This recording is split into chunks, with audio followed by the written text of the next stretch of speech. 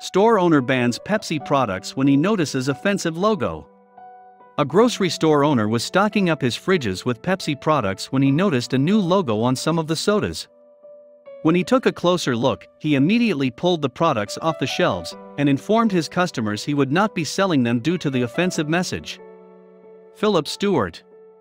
A Georgia supermarket owner has announced that he's banned Pepsi products due to a logo that offends him. For Philip Stewart, connecting with customers can mean the difference between making a living and bankruptcy. Every business decision he makes will potentially earn the Georgian entrepreneur a profit or cause him to take a loss, possibly even a devastating hit if he's not careful.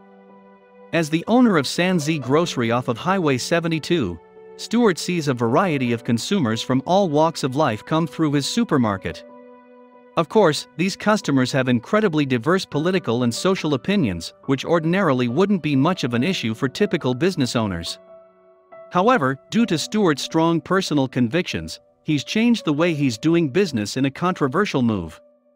While stocking his refrigerators, Stewart noticed a detail on some of the Pepsi bottles that he'd never seen before.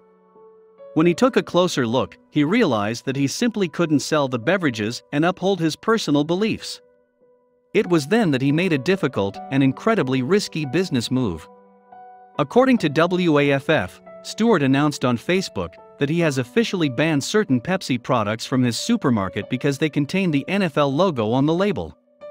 The Athens store owner concluded that because Pepsi has decided to team up with a market that supports its employees disrespecting the American flag, national anthem, and police officers, he will no longer offer their products. "This may cause me to lose some business, but here goes," Stewart wrote. Sanzi Supermarket currently will not be selling 20-ounce Pepsi or Diet Pepsi. These two items are currently produced with the NFL logo on them. I refuse to sell the product until the logo is removed. I will not bow down in order to make a dollar as long as the athletes are allowed to bow down and disrespect the flag and country that I love.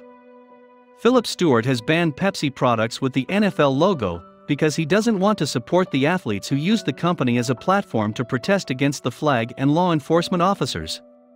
Stewart admitted that the decision was risky for business, but ultimately came to the conclusion that he personally doesn't want to support a company that has taken such a stance when it comes to honoring the flag.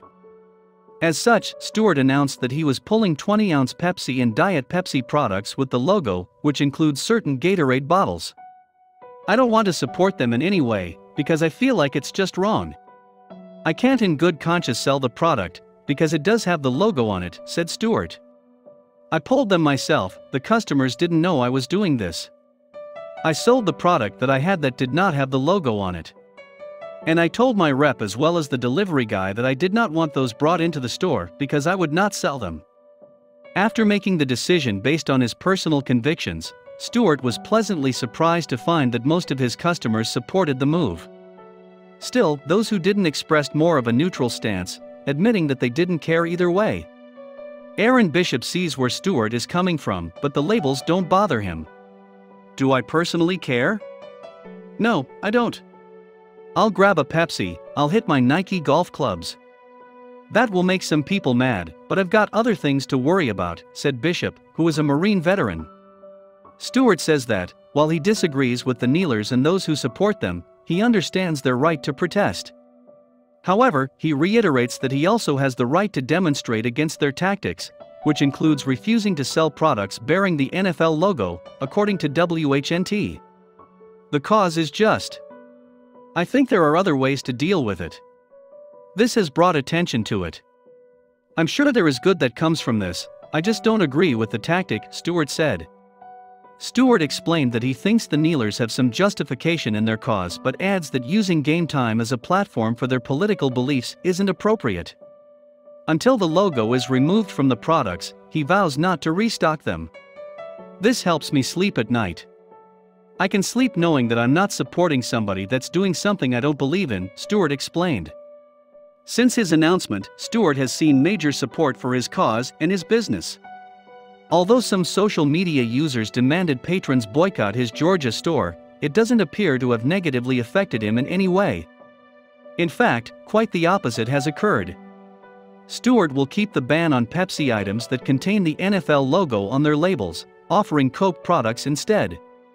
So far, the vast majority of his customers are on board with his decision and continue to purchase from his store.